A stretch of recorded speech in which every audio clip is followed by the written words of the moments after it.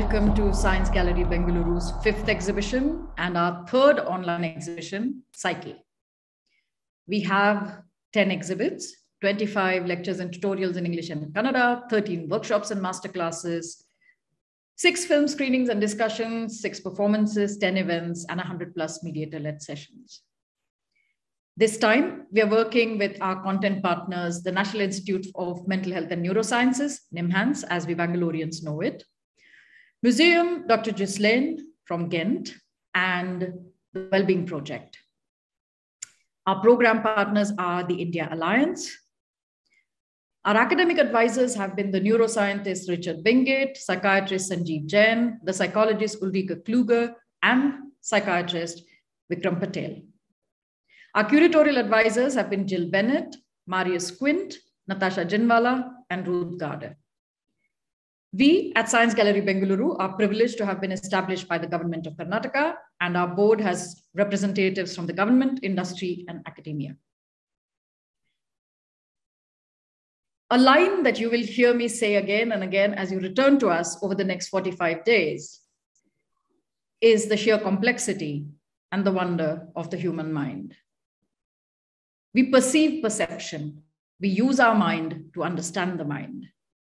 It is quite a curious situation. May I now call upon Professor Vijay Chandru to launch the exhibition. Professor Chandru is an academic and an entrepreneur. His academic career in decision sciences spanned over 4 decades at Purdue University and at the Indian Institute of Science.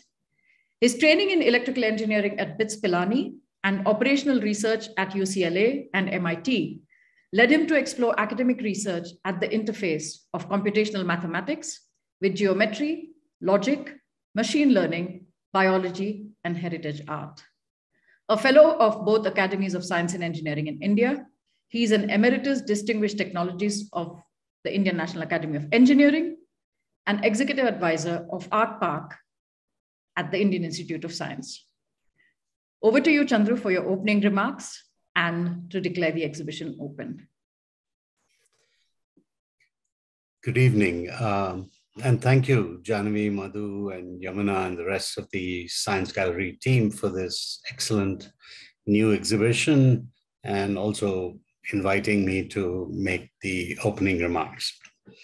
I'm trained in computational mathematics, as Janavi mentioned, which I have also been applying to life and health sciences over the last couple of decades. And when I heard about the plans for PSYCHE, which I understand as the totality of elements forming the mind, my first thoughts went to recent conversations with investor communities in biotechnology. We're really excited about the mainstreaming of psychedelics as pharmacology for mental health issues. So when Janvi asked me to give these remarks, I thought I could be a Timothy Leary of this millennium. On hearing my plan, a friend even advised, well, just pop a pill and see how it goes. But of course, I won't do that. And my intellectual conscience sort of steered me towards my own training in computing. And so instead of psychedelics, I will briefly examine the question, is my psyche computable? There's a good reason to ask this question, which actually stems from tradition of computational positivism that defined classical Indian science. This tradition is well researched and documented by our intellectual mentor and hero, the late Professor Rodham Narasimha. 2 decades back, when I served on the faculty at the National Institute of Advanced Studies that he headed, I'm sure he would have asked me to speak on this topic if it had arisen in conversation. So these remarks are in some way my eulogy for Professor Narasimhan. In order to address the question, is my psyche computable? I went back to the master, Alan Turing, and re-examined his treatise published in Mind in 1950, in which he raised the question, can machines think? Most of us remember this paper of Turing for the imitation game, which he introduced there. This game played by a human, a computer, and an interrogator is now well known as the Turing test, right? The objective of the human is to get the interrogator to choose correctly who answered as human and who as machine, while the objective of the computer is to get the opposite. There's a lot more to how the game is set up and run and so forth, but this is more or less the gist of it. And many claims and counterclaims have been made about computers at IBM and DeepMind passing the test in domains of chess, Jeopardy, and most recently Go with flying colors. But as I re-examined the paper, I found that Turing had actually delved a lot deeper than just this game playing, and his insights on the question, can computers think, basically gave me some clues on my question, is my psyche computable? Turing laid out a list of possible objections that may be raised on his claim that machines can win the imitation game once the capacity of these machines reaches approximately the ability to process 10 to the 9 bits of information, which, at that point was considered the size of the encoding of the Encyclopedia Britannica. Incidentally, some 60 years later, scientists at T.J. Watson at IBM did something similar. They trained Watson to read and digest the contents of Wikipedia before challenging the world champions in a game of Jeopardy. So Turing laid out his belief that actually there would be computers that would win the imitation game with about 70% accuracy. He felt by the end of the millennium, that is, around 2000. But his list of objections that he laid out on, why people might say that this is not possible are most interesting. And let me just list them one after the other. The first objection might be the theological one. There's no immortal soul that the machine has from God, and so machines are different from men, and so machines can't think.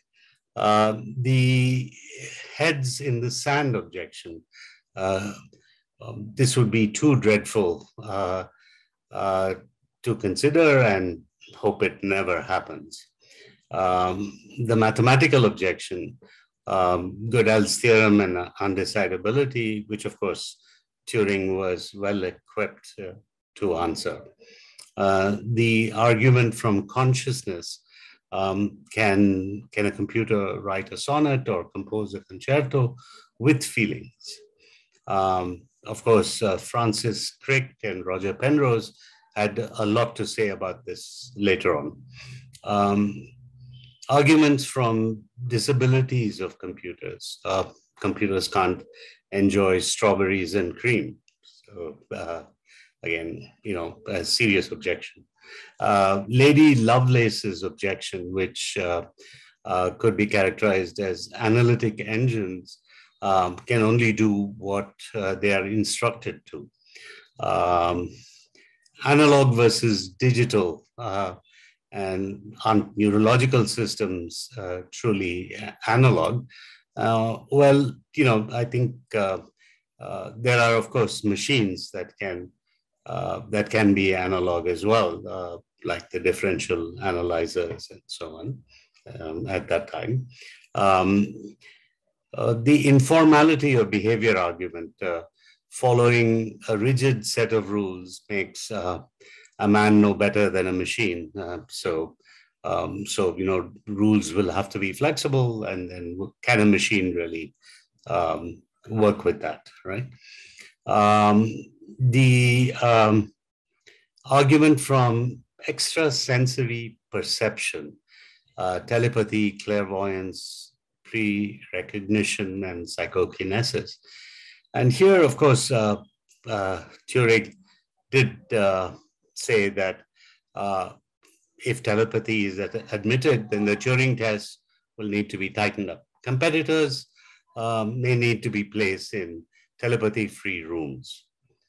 Turing ends his extraordinary treatise, often considered the real foundation stone of artificial intelligence, with an exceptional idea. The idea is to create a child computer and then make it learn. And Turing goes on to outline how machine learning may be facilitated. Well, I shall leave it there and ask you to read the original and enjoy the rest of the program on Psyche that Science Gallery Bengaluru has curated brilliantly for you, beginning with the opening lecture by Stelarc.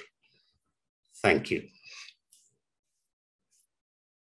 Thank you very much, Chandru, for starting the program on a nice and edgy note. And I could hear Stelarc having a chuckle in the background, and I look forward to how he has to respond to what you have shared with us. So now on to today's lecture. Split body, synthetic self, excess, and emptiness. Stelarc is a stellar performance artist who has visually probed and acoustically amplified his own body. His projects explore alternative anatomical architectures. He has performed with a third hand, a stomach sculpture, and a six-legged walking robot. In the year 2006, an ear was surgically constructed on his arm. In Rewired Remixed 2016, he could only see with the eyes of someone in London, could only hear with the ears of someone in New York, but anyone, anywhere, could access his right arm and remain remotely actuated, a disembodied self.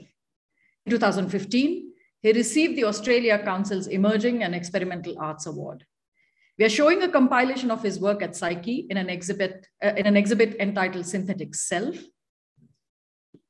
I'm sure he's going to have incredibly fabulous things to share with us this evening. Stelarc, a welcome to you, and we look forward to your lecture. Well, thank you for your kind introduction. I'll begin by sharing my screen. So thank you, and I'm delighted to be participating in Psyche. These projects and performances problematize what a body is and how a body operates in the world. I guess they interrogate issues of embodiment, aliveness, agency. And in fact, the more and more performances I do, the less and less I think I have a mind of my own, nor any mind at all in the traditional metaphysical sense. So when this person speaks about the body, this person speaks about this physiological, phenomenological, interacting, and aware body in the world. I make no Cartesian distinction between mind and body or between the self and the soma. So for me, the psyche or the self is socially constructed, it's culturally conditioned, and is a historically contingent construct. And as this forward-facing bipedal body with 2 eyes and 2 ears to navigate and 2 limbs to manipulate, the self is constructed as this intentional agent with a past, in other words, what goes on before me, and a future, what this body expects moving forwards. The body is forward-facing and thus metaphorically future-oriented. We look towards possible futures. The self experiences the world as what it has recently forgotten and what it now imagines or expects. So rather than seeing the self as an intrinsic essence, it should be seen more as a dynamically evolving and an unstable construct. The body's lived experience is one of a relationship with time, space, surface, and social interaction. And we should always remember that to be an intelligent agent, we need to be both embodied and embedded in the world. Of course, we may be differently embodied than we are now, but we need to be embodied and embedded. The face from the donor body stitched to the skull of the recipient becomes a kind of third face resembling neither. So we're in this time of circulating flesh. We can take an organ from one body and insert it into another body. We can take the cadaver hands and stitch them onto the limbs of an amputee and animate those hands. I met the first double hand transplant patient in a medical conference in Paris. And what was interesting was that after only 6 months, he could make rudimentary movements with his cadaver hands. And he also had a sensation of texture, pressure, and temperature. And of course, now we can preserve dead bodies forever with plastination and display them anatomically in ways that we couldn't before.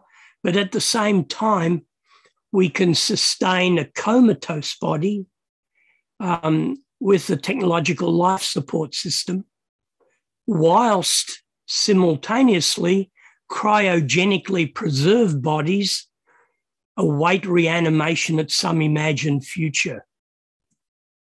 So cadavers no longer need to disintegrate. Comatose bodies need not die.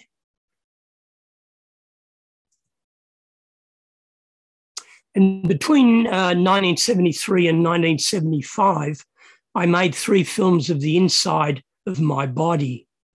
So for the first time, I experienced my body not as a surface of skin, but rather as an internal architecture of structures, spaces, and circulatory systems.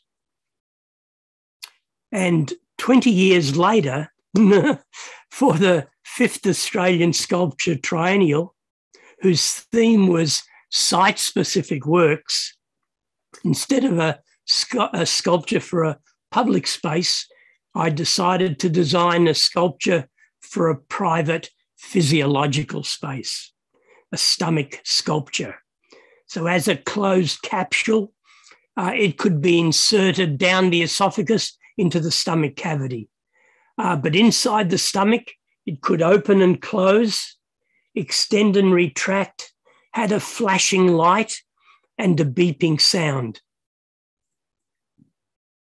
So here, the body is not a site for the psyche, nor for social inscription. The body is simply a site for a sculpture. The body becomes a host for its own work of art. So ontologically and technologically, there's no longer any meaningful distinction between internal and external spaces of the body. Technology increasingly makes the body transparent. And also increasingly, there's less and less distinction between the living and the dead. In other words, between having a material existence and retaining that material existence. And as Nietzsche points out, the living are only a species of the dead. Between 1976 and 1989, I did 27 body suspension performances with insertions into the skin. This is in a lift well, counterbalanced by a ring of rocks, one rock for each insertion point. In fact, the body was gently swaying from side to side, setting up random oscillations in the rocks. Unfortunately, the performance was terminated early when the telephone rang in the gallery, sort of breaking the kind of meditative moment. A performance suspended on an outcrop of rocks, looking out to sea. The only people who saw this performance were a group of fishermen on a nearby outcrop of rocks. They were fishing before we arrived. They were fishing during the suspension, and they kept fishing when we were leaving. So you have to accept that these suspensions are experiences merely in bodily sensation. They're expressed in bodily action, in remote spaces and in diverse situations. They're not actions for interpretation. Interpretation is not necessary, nor do they need any explanation. They're not meant to generate any meaning. These are sites of inertia and states of erasure. A performance in Copenhagen, the body was suspended 60 meters above the Royal Theatre. After about 30 meters, all I could hear was the whooshing of the wind, the whirring of the crane motors, and the creaking of the skin. And in New York, over East 11th Street, the body was suspended for only 12 minutes because the police arrived very quickly, and I was arrested not for performing an act of public nudity, not for performing a sadomasochistic action, but rather that I was a danger to the public.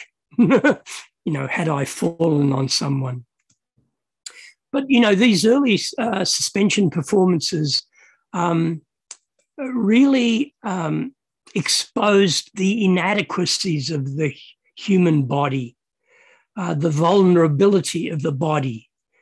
It was a kind of an unsettling experience to sort of de-center the body, to make it vulnerable.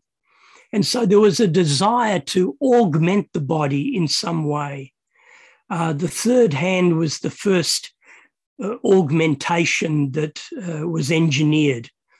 It's only 3 degrees of freedom, a pinch release, a grasp release, a 300-degree wrist rotation, clockwise and counterclockwise, but it also had a tactile feedback system for a sense of touch. You know, sophisticated enough at the time to get invitations from the Jet Propulsion Lab in Pasadena and the Johnson Space Center in Houston to demonstrate the hand to the extravehicular activity group. The hand is actuated by EMG signals, electrical signals from the muscles, and by using the abdominal and leg muscles, these three hands could operate independently of each other. So at first, the hand was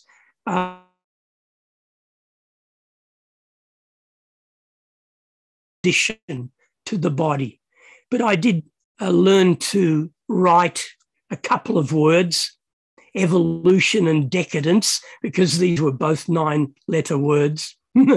But each hand here is writing a separate letter simultaneously. I had to keep my two eyes on what my three hands were doing. And because of the spacing of the three hands, I had to remember which letter I was writing. I was writing every third letter with each of the hands. So the body now has become this contemporary chimera of meat, metal, and code. The body performs now beyond the boundaries of its skin and beyond the local space that it inhabits.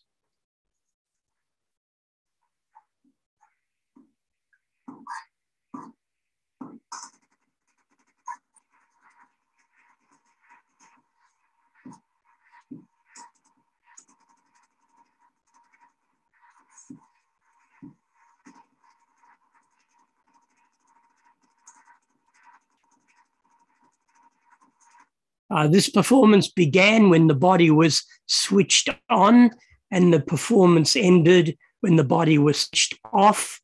The sounds you heard were from brainwave signals, a heartbeat, a blood flow, and muscle signals. So the body was acoustically amplified and extended and immersed the audience in the performance. Laser beams were directed to the eyes via optic fiber cable, and by controlling the muscles around the eyes, you could scribble images with the laser beams. In other words, the eyes were not merely passive receptors of light and images. Here, the eyes become active transmitters and generators of images. So I have to point out that at a time here when the individual body can be threatened existentially by fatally being infected by biological viruses, what becomes apparent now is that the human species is confronted by the more pervasive, invasive, ontological risk of infection by its digital entities and viral algorithms. I think this is a good thing. The extended arm is an 11 degree of freedom manipulator. It has wrist rotation, thumb rotation, individual finger flexion, but each finger splits open. So each finger is a gripper in itself.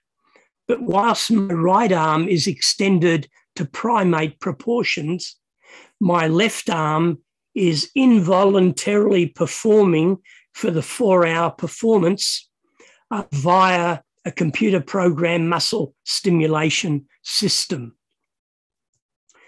But, you know, it didn't take much imagination that if you could program a body to perform involuntarily in a local space, you could do this remotely. And this is the muscle stimulation control box. The blue switches indicate which muscles could be programmed. By touching the muscles on the computer model simulates the choreography that you've programmed. A second later, in Luxembourg, where my body was, the body moves involuntarily. So this was in 1995, but people, Pompidou Center in Paris, the Media Lab in Helsinki, the Doors of Perception Conference in Amsterdam, were able to remotely access via the touchscreen and remotely activate my body elsewhere. A kind of split body experience, because the left side of my body was performing involuntarily, whilst the right side was activating a third hand. So we've now become split bodies. I don't mean split mind and body, I mean split physical bodies. In other words, the possibility that someone might access a part of your body and perform an action remotely elsewhere. So we now navigate from physical nanoscales to virtual non-places. The body increasingly inhabits abstract realms of the highly hypothetical and of streaming subjectivity. The body is a kind of hyperhuman that becomes less than the sum of its hyperlinks. If we can speak of an experience of self, it is a synthetic one, always being remixed and reimagined. Instead of people in other places are remotely activating the body, with Ping Body, we used the Ping protocol, pinged 30 global locations during the performance. The reverberating pings measured in milliseconds were mapped to the body's muscles, and the body becomes a kind of crude barometer of internet activity. The body moves according to the amount of internet activity that's been measured in different domains. Parasite was another performance where the body performed involuntarily, but here we customized a search engine that scans the net, selects anatomical images from the web, projects them to my head-up display. The images are analyzed for the complexity, and the images that I see are the images that move me.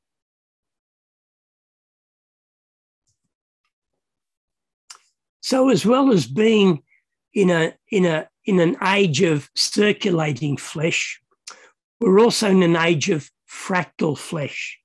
And by fractal flesh, I mean bodies and bits of bodies spatially separated, but electronically connected, generating recurring patterns of interactivity at varying scales. And that's just merely a definition of the internet. But now presence becomes problematic. Presence is now marked by a double absence, or perhaps absence is marked by a double presence.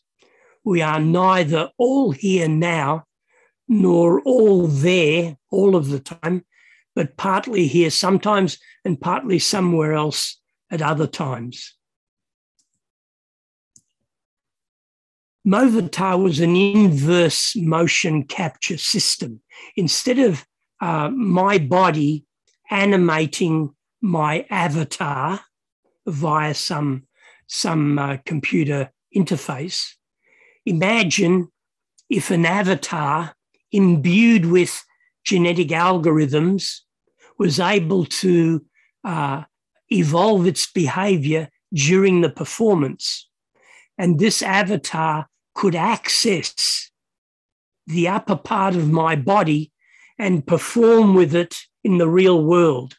So the upper part of my body via the exoskeleton is avatar driven, whilst the lower part of my body I can use with my own agency. So another split body, but instead of left and right. The body here is split between the upper and lower parts.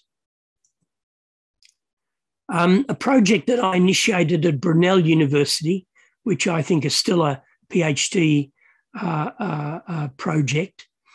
Imagine a hand that is double jointed. The fingers can bend one way, the thumb can rotate. You have a right hand, but the fingers can bend completely the other way. So you have a left hand and a right hand all in the one kind of universal design.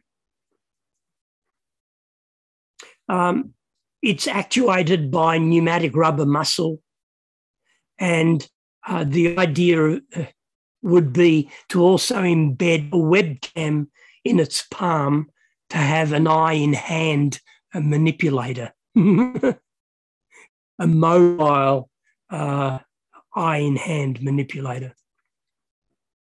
So the body extruded into non-places and task envelopes of virtuality and information overload, extending its sense of self.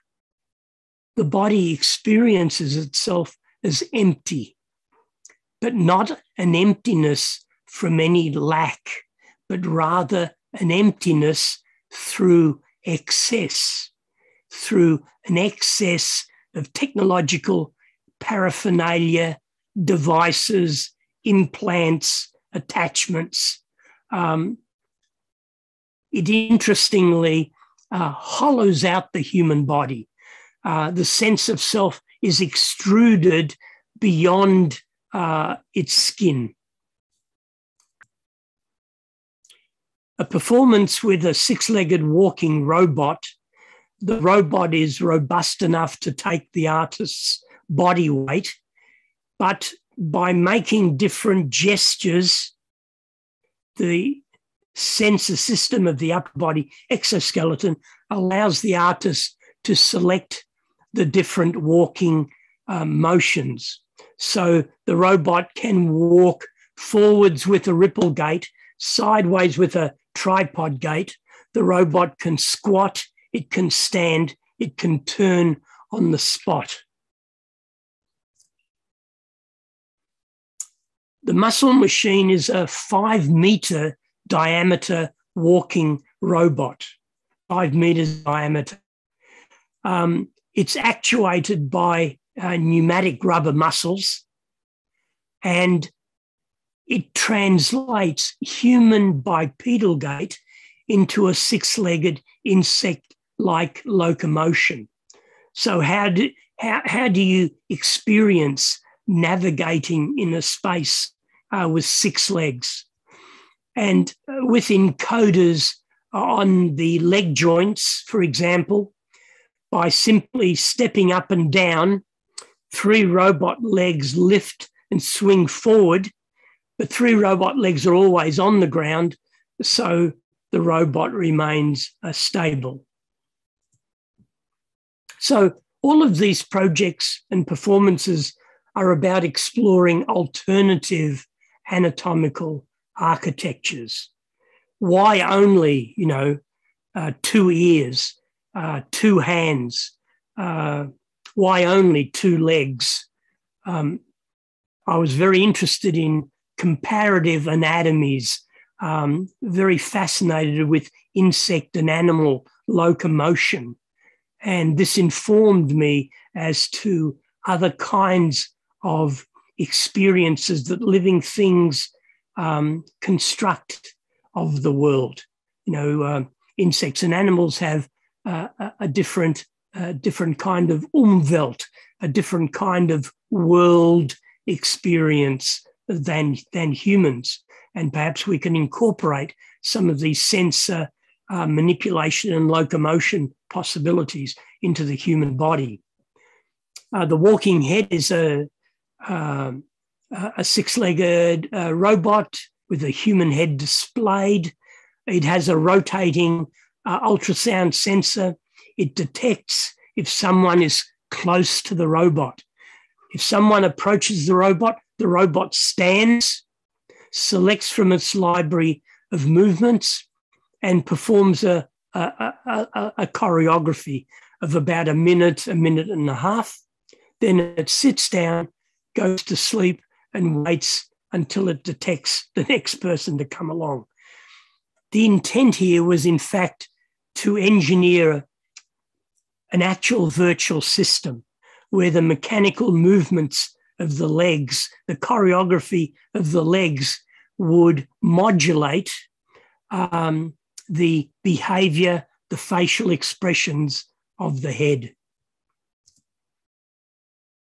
The microbot is a project that's still ongoing. It's a project that hasn't been completed because of various attempts were unsuccessful. The idea here, though, is to construct a robot small enough and robust enough to climb up my tongue and into my mouth. I just have to be careful not to swallow. But this is an aesthetic gesture as to our increasing intimacy with our technology, with micro sensors, with nanobots. In the near future, we'll be able to effectively recolonize the human body, augmenting our bacterial and viral population. Perhaps we don't need more surveillance systems in our external environment, but we certainly need more surveillance internally, because we do not have an early alert warning system when something pathological is happening at a cellular level. By the time you feel the lump in your chest, it's too late. The cancer has spread, it's metastasized, and at that period of time, it's probably terminal. So if we can detect pathology at a cellular level and we can be alerted of it, it would be much easier to target and eradicate the beginnings of those cancerous cells. But actually, more interestingly, aside from the medical possibilities, we might be able to redesign the human body atoms up, inside out. You would not feel what was happening.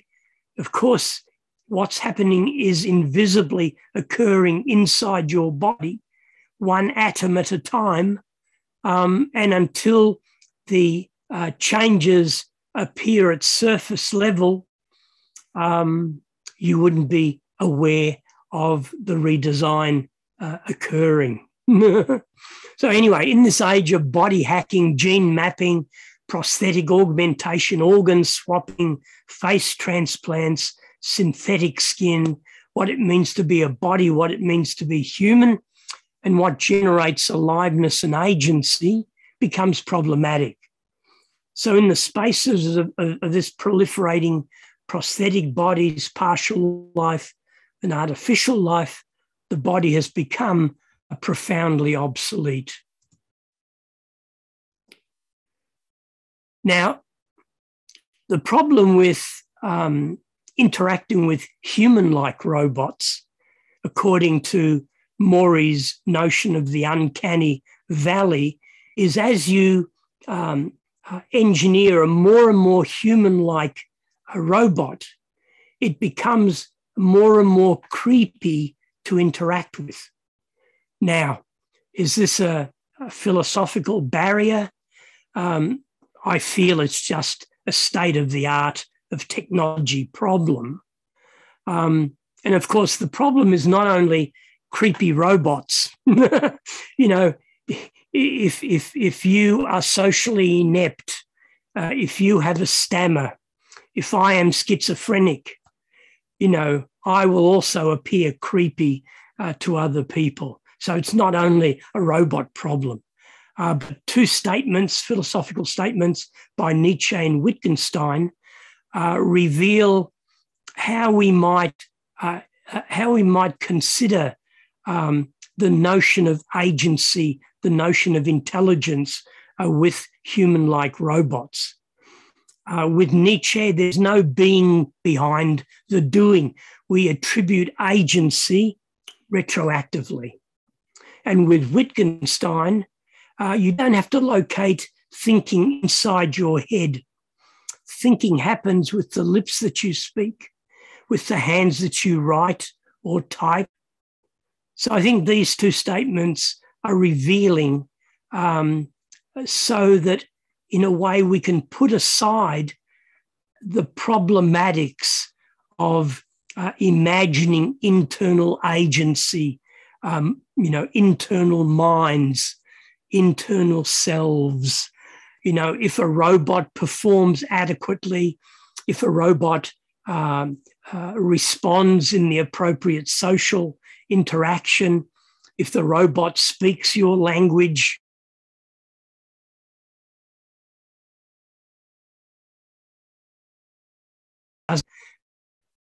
this artist doesn't think this body has a mind of its own. With the partial head, we scanned an artist's face. We scanned a hominid skull. The human face was then digitally transplanted over the hominid skull, constructing this composite post-hominid but pre-human face. The scaffold was 3D printed and then was seeded with living cells.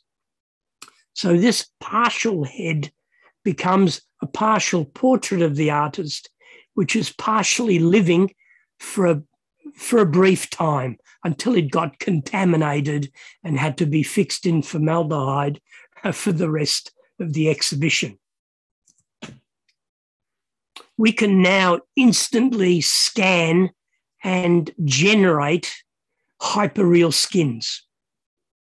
In fact, at an audio-visual level, you will not be able to tell the difference between an actual person and their animated skin if adequate morph targets enable real-time lip syncing and an array of facial expressions. But now we are mediated by screens. Skins become screens. In fact, screens now are our skins. We no longer caress skins. We caress our screens. This is also a time not only of circulating flesh, not only of fractal flesh, but also of phantom flesh. We're haunted by our phantoms online. The body experiences itself as its phantom. And by phantom here, I don't mean as phantasmatic, more as phantom limb. As these phantoms proliferate, as more and more haptic devices come into use, these phantoms will have a much more potent physical presence and attachments to our bodies with more high fidelity feedback loops. But anyway, to others online, over time, the body appears flickering on and off as a kind of digital noise, as a kind of glitch in biological time. With another artist, Nina Sellers, we both underwent liposuction to extract 4.6 litres of our biomaterial. This was inserted in an installation titled Blender. This was the inverse of the stomach sculpture. Instead of a machine choreography inside a soft organ of the body, here a machine installation becomes the host for a liquid body composed of biomaterial from the two artists' bodies. It's anthropomorphic in scale, and it has an array of proximity sensors that when you approach the installation, it detects if someone is close, and the blender blades are activated to mix the biomaterial. If we can engineer an artificial womb and bring to bear a healthy child, then life would not begin with a biological birth. And if we can replace malfunctioning parts of the body with stem cell grown organs, 3D bioprinted and artificial parts, then we need not die a biological death. So how then do we define human existence as neither beginning with birth nor necessarily ending in death? In fact, we will no longer die biological deaths. We die when our life support systems are switched off. In 2017, a US woman, Tina Gibson, successfully gave birth to her daughter, Emma Wren, conceived from a 25-year-old frozen embryo. Tina Gibson was also 25 years old. We can imagine that embryos will be made viable as much as, say, 50 years. And if that's the case, we will begin desynchronizing our reproductive processes from an individual existence. So your twin brother might be born on your deathbed. You might be born decades after the death of your mother. The X-ray was first imaged as an ear on the side of my head, but this was a dumb anatomical sight because of the possibility of partial face paralysis doing the surgery there. But in 2006, we found 3 surgeons and the funding to surgically construct an ear on my arm. We inserted a biopolymer porous scaffold beneath the skin. The skin is suctioned over the scaffold. And after a period of 6 months, you have tissue ingrowth and vascularization occurring. So it becomes a living part of your body.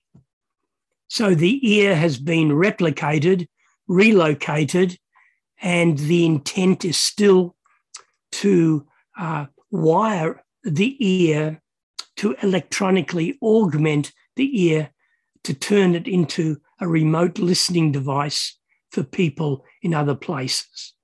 The idea is that you can log in and listen to what the ear is hearing wherever I am, wherever you are. So the body is no longer an object of desire, but rather an object that should be redesigned. A 4-meter-long sculpture of the ear on my arm, a performance lying on the ear on arm sculpture, a kind of counterpoint between a whole physical body and a much larger fragment of a body, the arm with the ear on it. But whilst I was lying on the sculpture, I thought it would be really interesting to suspend my body above the sculpture. And this performance began when the body was hoisted off the sculpture, when the cable supporting the body assumed the full weight of the body. Because the cable is a steel cable that's braided, it begins to untwist. And as it untwists, the body begins to spin on its own, first in one direction, then in the other direction. I thought the spinning might happen for 5 minutes, The spinning happened for 15 minutes. And when the body stopped spinning, it was lowered down back onto the sculpture. And that was the end of the performance. Here, though, the body is attached to an industrial robot arm. And the body's position orientation, the body's velocity, the body's trajectory could be precisely programmed. So the body here becomes an extended operational system of bodily metabolism, machine musculature, and computational programming. And when the body completed its performance, it was replaced by a large sculpture of the artist's ear. What's interesting is that the robot that choreographs the ear is the same robot that carved the ear. Effectively, the industrial robot arm was a 6 degree of freedom CNC machine that carved the sculpture. So for me, there was always a ghost in the machine, but not as a vital force that animates, but rather as a fading attestation of the human. Stickman is a simple, minimal, but full body exoskeleton that algorithmically actuates the body for a 5-hour continuous performance, but one leg was free. I had to have one leg to balance on, but this allowed me to pivot on that leg and to modify my sculpture, my shadow, and modulate my video feedback projection. So this performance, or this body, was again a kind of split body, both a possessed and performing body, possessed algorithmically and with the exoskeleton, and able to perform with one leg. And in a recent iteration of this performance, we engineered a mini stickman. So visitors to the gallery could bend the limbs of the mini stickman, press the play switch, and insert their choreography into the performance. A kind of electronic voodoo. So in the liminal spaces of proliferating partial life, synthetic life, and machine life, the body has become a floating signifier, an empty signifier. The body now is no body at all. In fact, the body can be anybody at all. The exoskeleton arm was engineered for the rewired, remixed performance for 5 days, 6 hours every day continuously. I could only see with the eyes of someone in London. I could only hear with the ears of someone in New York, but anyone, anywhere could access my right arm and remotely choreograph its movements. So it was a kind of sharing of visual and acoustical senses and an outsourcing of agency. And the body was literally in 3 places at once. 2 places virtually in London and New York, 1 place physically in Perth at the Perth Institute of Contemporary Art. And for the 2020 Adelaide Biennial of Australian Art, we engineered a 9-metre long, 4-metre high stick figure robot that continuously rotated on its axis with 6 degrees of freedom with its limbs. It had online interaction again, so people online could see the robot with live video streaming, and by clicking the switches, the virtual switches, they could program the robot to move remotely.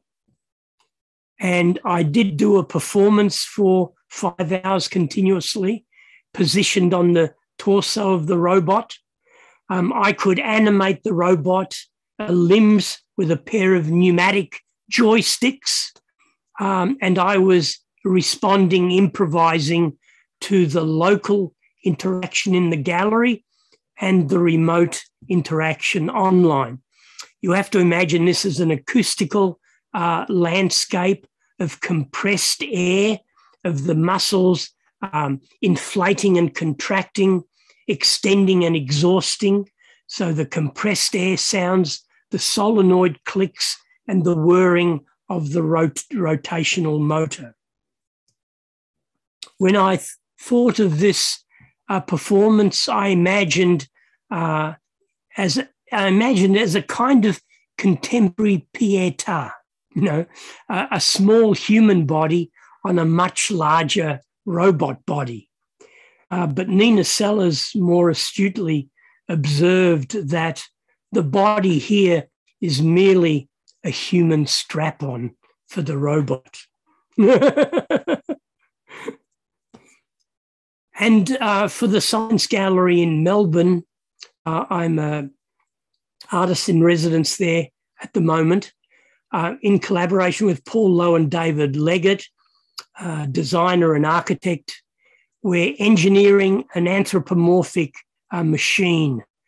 This is a robotic structure that has pneumatic rubber muscles, a deformable skeletal tensegrity structure, and a vision system that detects when someone approaches the installation. The vision system detects the person's proximity, their position, and their movements, and this generates pulsing, swaying, or glitching behavior with the deforming tensegrity structure.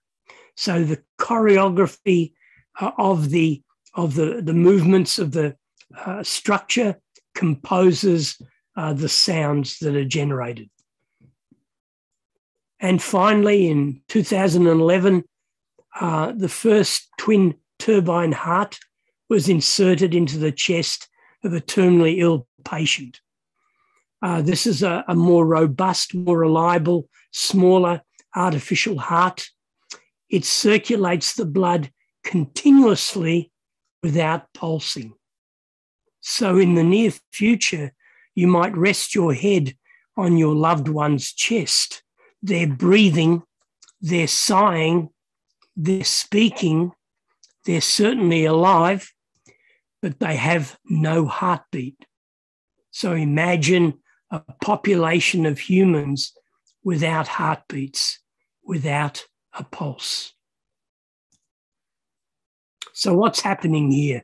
The dead, the brain dead, the partially living, the yet to be born, the prosthetically augmented and synthetic life all now share a material and proximal existence with other living bodies, intelligent machines and executable and viral code. And the realm of the digital is this realm of flattened ontologies.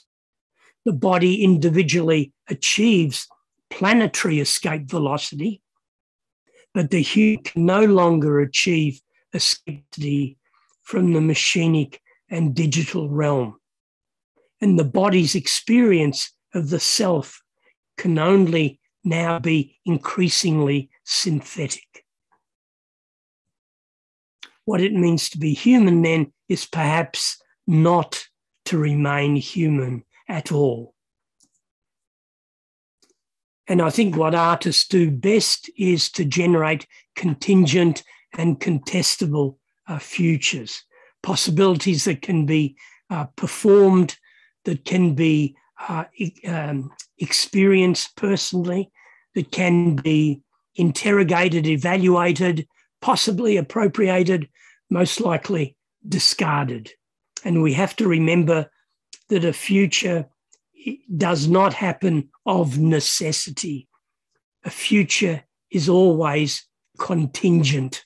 a future is not a future if it is not of the unexpected. And a selection of video links to the performances that I've mentioned. Thank you very much.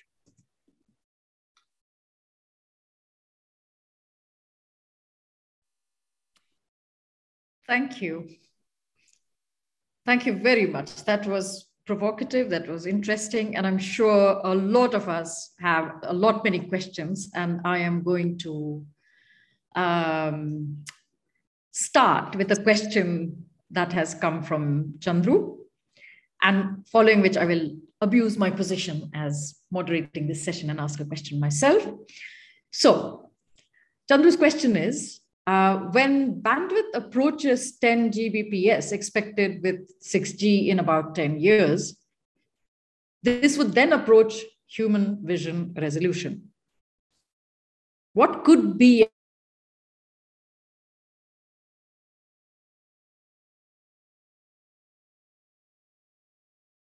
of course, that's an interesting question, and we do. I try to keep in touch with recent technological developments, state-of-the-art technologies, and speculations into how these might, exponentially develop in the future. The problem, of course, is that to do anything invasive with the body, it's very, very difficult to convince the medical community to assist artists. The medical community is essentially conservative. Their business is curing illnesses, patching up traumatized and damaged bodies. They have little time, to assist artists to do what is essentially an unnecessary action. Having said that, I think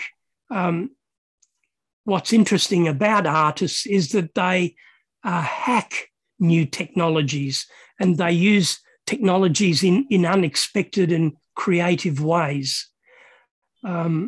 So there are possibilities that will veer increasingly now, especially with more miniaturized and biocompatible devices, that increasingly technology will be implanted beneath the skin, in the internal spaces, and even in the cellular spaces of the body.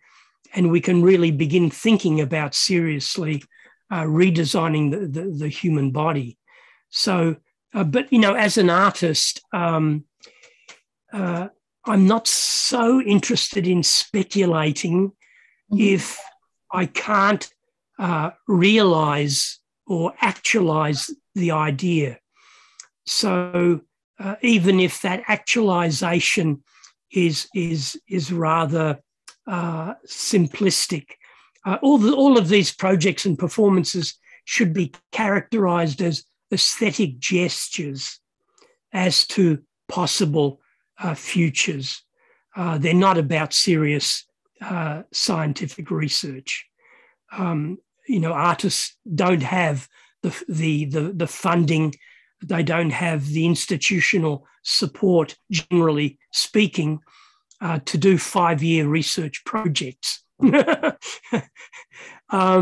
So I think, yes, as bandwidth increases, as technology becomes more biocompatible, both in scale and in substance, then yes, we'll be able to mess with our sensory and cognitive capabilities. These are certainly possibilities, but as I mentioned, they should be seen as contingent and contestable, and not that they will necessarily happen just because we believe in Moore's law, or we have sort of dystopian notions of a singularity or stuff like that. Okay. So I will go back to a rather old man you mentioned at the beginning of your presentation, Descartes. And for those who are not philosophers in this room, in 2 sentences, let me capture the famous mind-body problem. Descartes argued that the nature of the mind, that is, it is a thinking, non-extended thing, is completely different from that of the body, that is an extended or extendable non-thinking thing. And therefore, it is possible for one to exist without the other. And it's what I would like, so that, and of course, I would like to hear your take on Descartes, a little more elaborated, but also you made a provocative statement at the beginning. And that is very... Only one provocative. No, but one of the many provocative statements that you made towards the beginning, where you said, and that's especially relevant for this exhibition season that we're launching today, you said that the body is no longer the site for the psyche. And so what I want you to explore for us is, in this extendable, extended, disembodied mind, body sort of, equation that you're working with, what is the location of the psyche? Where do you place it? And how do you frame the mind-body problem for yourself? Who does what to the body? Where does agency lie, if at all? And if like Wittgenstein or Nietzsche, you're saying the agency is the act itself, then do we have a mind at all? Well, I'm not a philosopher, so all I can speak of is the ideas that have been generated from these projects and performances. And of course, sometimes a friend will say, "Oh, well, you should read Schopenhauer or Descartes or Wittgenstein or Nietzsche." And my reading is not methodical, and I haven't got a PhD in philosophy. So these ideas are generated in rather poetic ways, rather than in strictly philosophical terminology. But the feeling of this person is that the idea of mind or self, or previously the notion of a soul, was a convenient construct to explain certain behaviors or certain rituals or certain misunderstandings of the world. That things couldn't move if gods were not moving them, or if we didn't have gods moving them, there must be some homunculus inside the body that moves me. And then, of course, with Descartes, we tend to focus more on, the brain as the site of the mind from Descartes onwards. And of course, Descartes is an important philosopher, and I think each philosopher explains a point of view that has to be taken into account, but should not be evaluated either as true or false. It has a use value, is what I'm saying. So my mother, for example, on the death of my father, religion had a use value. It helped her overcome her grief. It helped her to believe that there may be some afterlife. But whether religious belief has a truth value, that's a different question. So I think with philosophy, the same sort of criteria can be applied, that all philosophy has a kind of use value that we can that provides a means to modify, modulate, adjust, add to, subtract from. But the word mind, for example, or the word self, to me is simply a word. You know, to understand the world, we use words to categorize, to name objects, or to categorize a behavior. Mm-hmm. So instead of thinking of the mind as a verb, we begin to think of it as a noun, as something that intrinsically exists inside our head.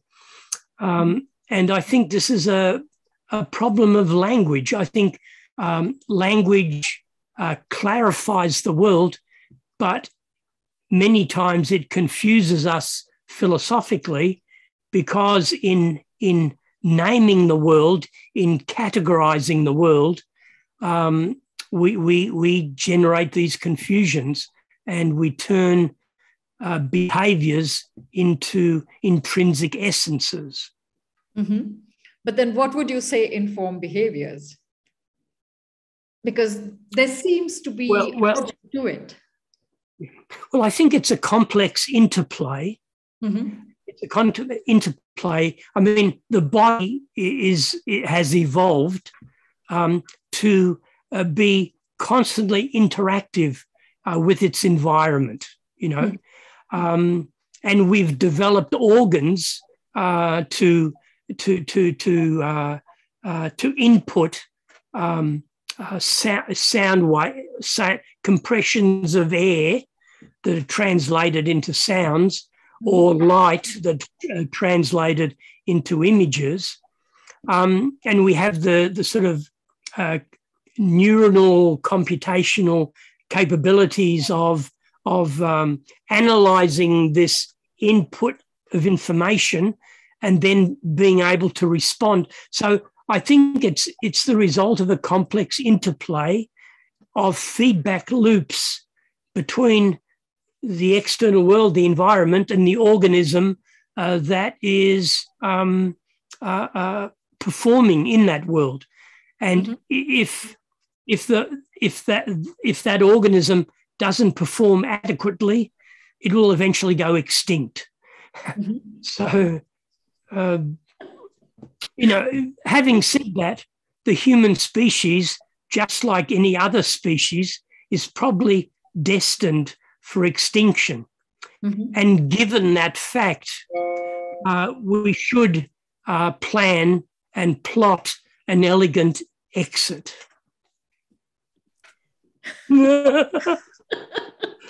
So you have us unraveled, and soon you will have us extinct.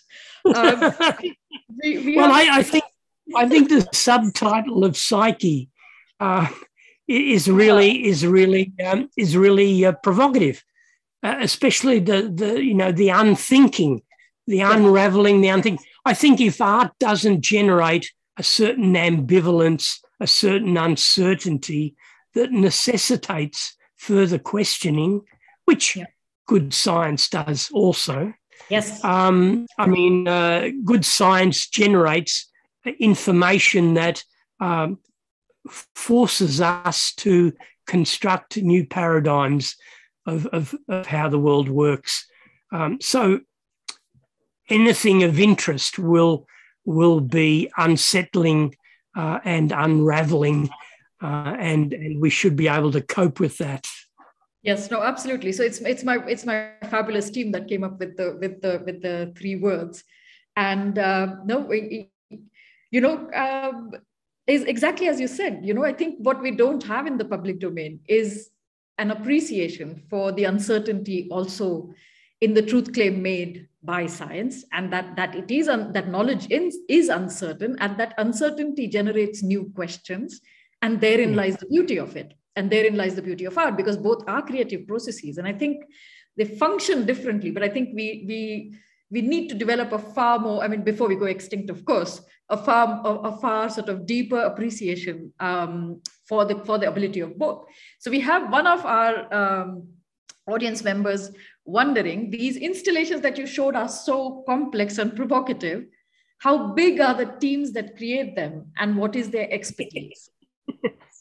Well, it really varies. I don't have, I'm not I'm a performance artist rather than an artist that is part of the art economy. So I don't have a large, warehouse studio. Mm-hmm. If my installations are not being exhibited, they're packed away in boxes in commercial storage facilities, unfortunately. The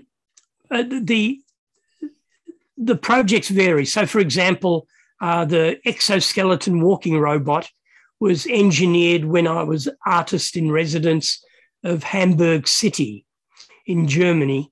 And at the time, I was expected to do a performance at the end of my residency, which was only 6 months. And I discovered I had a budget of 50,000 Deutschmark at the time. And 50, that was a lot of money for me. So I said, I convinced the curator, instead of spending that money on production, on lighting, on sound equipment, couldn't we spend that money engineering a 6-legged walking robot, and I can perform with it at the end of my residency? Of course, I didn't know that we could finish this robot, nor that it would successfully walk. But with the help of 4 artists who were also sort of engineers, we were able to complete the project actually in probably less than 3 months, because it took a lot of time to get the thing happening, to satisfied with the design. And it was really literally a hands-on engineering project. For example, with the anthropomorphic machine here at the Science Gallery in Melbourne, 2 key people from the design school and an architect, but a couple of PhD students are assisting with programming. A couple of other students are assisting with the web programming. So the team is different with every different project, and it depends where I am, whether there is a budget. Sometimes it's not about money, it's about institutional support. Or, for example, with the 12 pneumatic rubber muscles, 2.5 meter long for the anthropomorphic machine, the company Festo is assisting with that. And we're getting a lot of that equipment at a very low cost. So it depends how you organize, supervise these projects. The most difficult project to organize was the Extra Ear project. And, it took 10 years. The idea first was in 1996. It took 10 years to find 3 surgeons and to get the funding. And then there's been another surgery a few years ago that was unsuccessful. So you can't assume that everything you do that's a surgical procedure on your body is going to be successful. So, there's still the augmentation of the ear still hasn't happened. So it's very frustrating, but it's partly a state-of-the-art problem and partly a funding problem. If you had unlimited money to throw at this project, then it might happen quicker. But then you're not making an atomic bomb. So I have a question here from Andrew Carney, who is also, yes, I know Andrew. Yes, exactly. So allow me to read his question. what credence do you give to our environment as we might develop as humans/robots? Some people call it cyborgs. The body as we know it is created very much as a product of an interaction of our genetic development and the complex environment we inhabit. We are completely interdependent on this exchange. Can we produce anything new without our environment? Yes. Do we need to concentrate on it as it is now? And does your work reflect this interdependence? Sorry, yeah. Yeah. No, I think that's absolutely the case.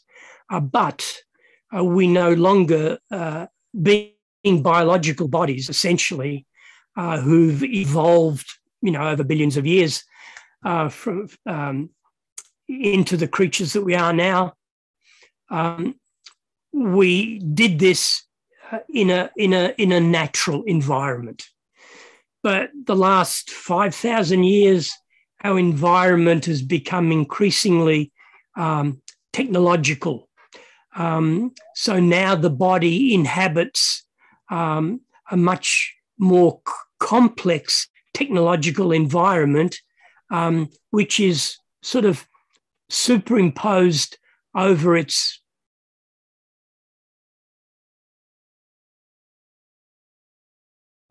we can now intervene, genetically intervene.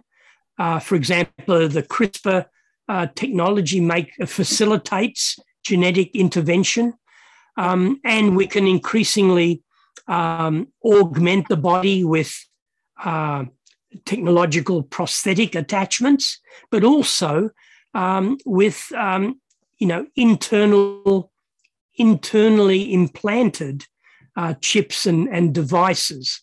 This is already happening for medical reasons. The other person I met in Paris, I didn't actually meet him, but he was on stage, was a person who had Parkinson's disease. And they showed a video of him before the medical intervention. And he was just shaking controllably. He couldn't dress himself. He couldn't feed himself. He was just shaking violently. But with a device implanted in his brain, it subdued the kind of the brainwave activity that was resulting in the Parkinson's disease, and he was sitting on stage, completely normal, completely capable of everyday activities. Not only, I think it's John Rogers at the University of Illinois has developed not only flexible chip circuitry that can be simply stuck to the skin, and it's deformable, so it can stick, it doesn't need a flat surface. It still operates even though it's deformed. But he's also recently developed biodegradable, deformable chip circuitry. So if you have, for example, something pathological wrong with your heart, you can stick this chip on the surface of your heart. A month later, it'll harmlessly biodegrade inside your body. So we now inhabit a technological terrain.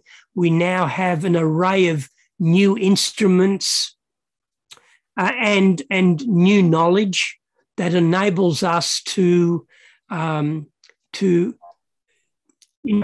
we accept the biological status quo, or do we examine the human body objectively and say, well, yes, it's a very complex analog system, but, it has to constantly breathe air. I have to constantly gulp air to keep alive. I can't do without water for a week. I have to drink water at least a couple of times a week. I have to eat at least a month or my health is at risk. my heart has to beat millions of times during my 90 years of life to keep me existing for that period of time. I can be fatally infected by microbial viruses and bacteria that are invisible to me. I'm vulnerable. I'm easily damaged. I'm easily contaminated and infected. And yes, the body is complex. Yes, we can poetically and in a Heideggerian sense, we can say that, our existence is really prefaced on our death. Or we can say that, well, it takes at least 60 years to get wise to yourself. Then you quickly deteriorate and die. It sounds rather irrational to me. Okay. What still intrigues me, and I hope this is only the beginning of a much longer conversation, is that how do we and of course, just to add that what is a medical procedure today, what is a plastic surgery today becomes a cosmetic surgery tomorrow. So, I may not want just a facelift. I may want a face transplant, and that's a plausible expectation, because once we solve the problem of immunological response, or put it another way, we're already beginning to 3D print with cells derived from our stem cells. We could plausibly 3D print a flexible facial skin that would allow us to have a face transplant with no immunological problems at all. So, these things, applaud. But I agree with Andrew that we've always required an interaction with our environment. It's just now an environment that is increasingly more complex and technological, which allows us to intervene both genetically and instrumentally, even with our cognitive. I mean, we can't now do without our wireless devices or our computational systems. We extend storage that we would have had to have done in our brains. We now store information in our phones, in our laptops. No, wonderful. We've had a wonderfully provocative few moments with you, and we trust this conversation will continue. We've understood that we've begun on a journey of enhancement, not just of the body, but also of cognition. And therefore, that this path is uncertain. This path is interesting, and this path is going to unfold in ways in which we are going to not easily able to predict. So thank you, Stelarc, so much for allowing us to begin Psyche on a provocative note. What happens to our minds? And thank you, Chandru, for your fantastic, remarks and bringing in the man who actually connected, for us in most obvious ways, at least in the 20th century, the mind and the machine. And so here we are, coming to the close of the inaugural event, and Psyche has been launched. Thank you for being with us this evening, Stelarc and Chandru both. For our audiences, I'm sorry that we couldn't take all your questions, but do come back. We have a 45-day program ahead of us, and many of whom you heard today will also be seen in the program ahead. So thank you again, and have a wonderful evening. Thank you very much. Thanks, Chandru. Thank you. Thank you, Stelarc. Thank you.